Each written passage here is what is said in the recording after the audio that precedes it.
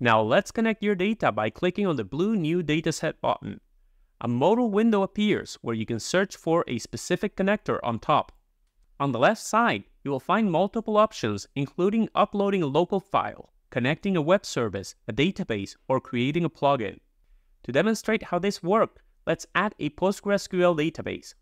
We can either scroll down to the desired connector, select the database's category, or just use the search bar to find it. We're then presented with the credentials modal, where you can fill in the necessary values. You can always check out the Academy for more details on the properties expected for a specific connector.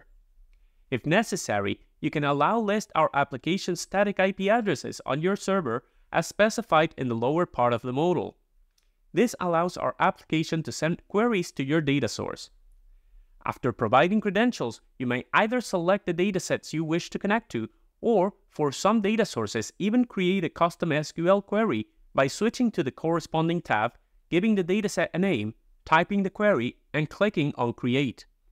You can also create your own plugin.